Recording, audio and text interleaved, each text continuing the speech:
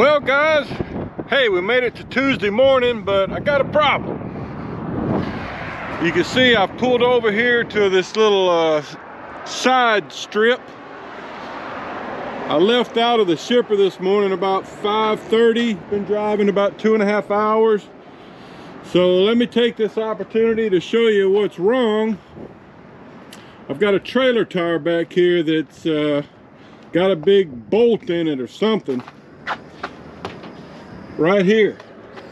You can even hear the air still coming out of it. But so I've done a breakdown for them and just waiting on reply back. You know what they'll do is they'll find a nearby truck repair outfit and dispatch them here, and they'll replace the tire. They'll be able to replace it right here, you know. Luckily I found this spot where there's room for them to work. But let me also show you this load. This is a weird load. So look at the lower level product that's on here. It's about a 50-foot sheet or 2 sheets of steel, and then on top it's got more stuff on there. But man, when they were bringing this lower level with the crane, I thought, oh man, I hope that's not for me. But it was. So yeah,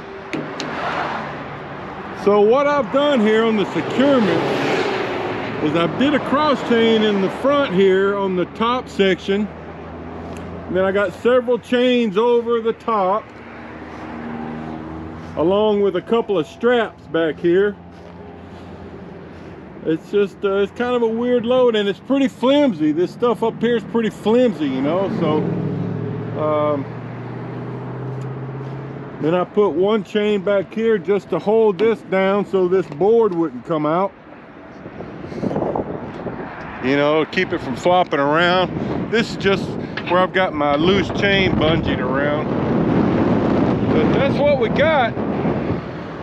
So I'm just sitting here. Probably take at least a couple of hours for this to get done. What caught my eye to let me know I had a problem was this white light here. That goes off when your tire air system has a problem. So I saw it flickering and I pulled over and checked, and sure enough, bad tire. All right, more later. Okay folks, so my repair technician Rebel is here. He's with the Love Speedco outfit out of Seguin, Texas, and he's got my tire off. He's got to take it off the rim and put on another one just to show you what's going on here. I don't know if you can see this, but there's the nut in the tire right there. Kind of anxious to see what's under it. Kind of weird to have the nut on the outside. So thought I'd show you a little bit of this. Luckily I was able to make it to this little pull-off spot here where he has a little bit of room to work and we're not out in the road. But, all right, well, I'll show you some of it if I get a good look at that cause of the damage. One other thing too, Maverick instructs us to bring the bad tire back with us if at all possible. I think it saves them, you know, a disposal fee. So what I'm going to do is set the tire up here and then put a 2-inch strap over it. I'll have to take it off to get unloaded and then put it back on. So it's kind of a pain in the rear, but I can do it. Now, if I was carrying a full trailer load of drywall or lumber or something, I might not be able to return it. I have had that happen before. But, all right, let's see if he's got a look at this.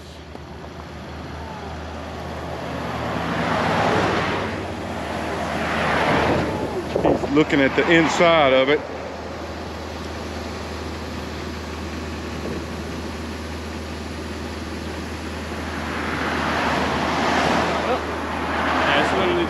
Straight through and through the hole. Just the nut? for the most part. It looks like there's something on the end of it. Oh. Yeah. Weird. I don't know, man. I was expecting to see a bolt or something through the other side of that nut, but it doesn't appear that that's what it is. That's weird.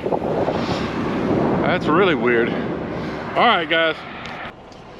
Well, guys, I've arrived here in Fort Worth at my customer, or at least they're up the road a couple hundred yards. I can see the sign, hopefully where I'm supposed to turn in, but the problem is, it's 3:32 and their receiving hours on my work order end at 3:30. You know, that 3-hour delay I had with the flat tire has messed me up. But I'm going to try to get in there Maverick transportation arrived completed at CHM. and see if I can get lucky and get unloaded.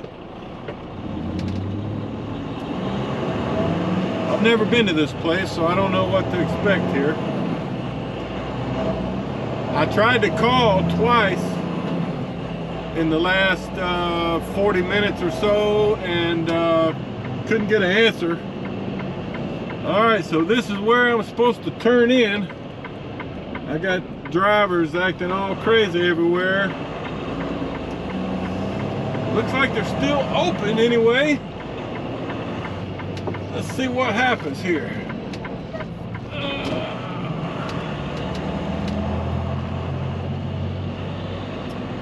CHM Industries.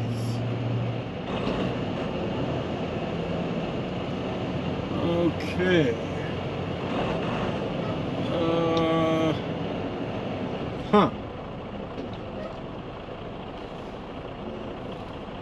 Well,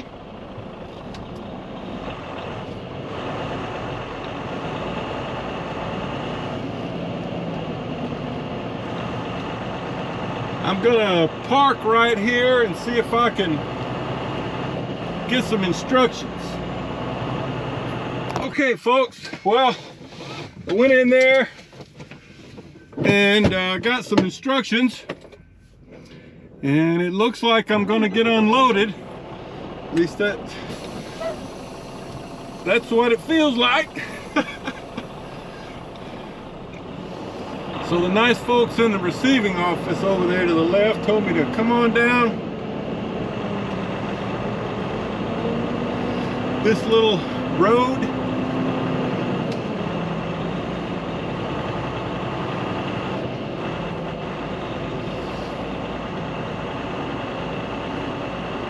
You know, from the sound of the voicemail I got when I called here earlier, this place makes these big light poles like you see here on the ground to the left with this sheet steel, maybe.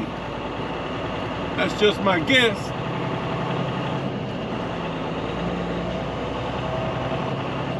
So they told me to come down here to the end of the building and hang a left, and there'd be a couple of forklifts out here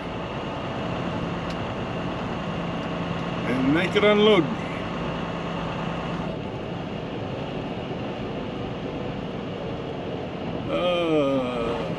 Okay.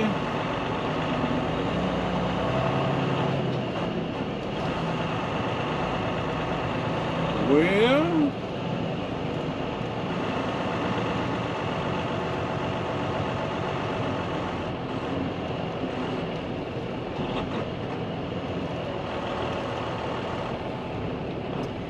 I don't know where.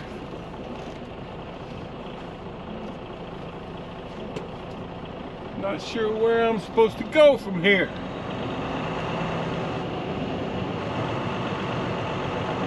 There's two forklifts down there straight ahead, but he made it sound like I needed to hang a left here, which I can do.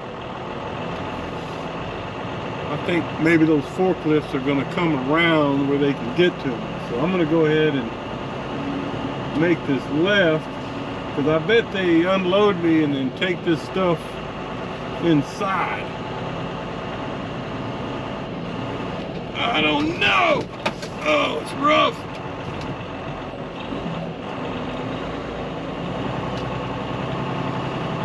Okay. Here comes a fella out here. Maybe he knows something. I don't know. Yeah. All right, I'll get back to you. Okay, guys, so they had me back into this spot. They got 2 forklifts going to tag team this, it looks like. Going to get the whole thing all at once. Wow. Woo, timber! He's telling me to move back. You can see I had to take my flat tire off of there. So once I get that moved, I'll get these timbers put away.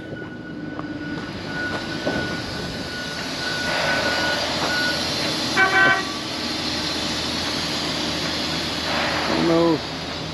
All right, let me see what he wants. All right, guys. Well, I got all my stuff put away, got unloaded, threw away the timbers that weren't mine. And they sent me an order pretty quick. Surprisingly, it's not going to the Home Depot distribution center. Woohoo! It's going to J.M. Huber up in Broken Bow, Oklahoma, which I was at a couple of weeks ago, picking up in the morning. I got a open window from 6 a.m. to 10 a.m. and we're about 4 hours from there. Of course, we'll be fighting massive traffic to get out of Dallas, so I'm just going to try to get out of Dallas and find a place to park. I've got about 2.5 hours on my clock, and then we'll get the order picked up in the morning. So that's what we're doing.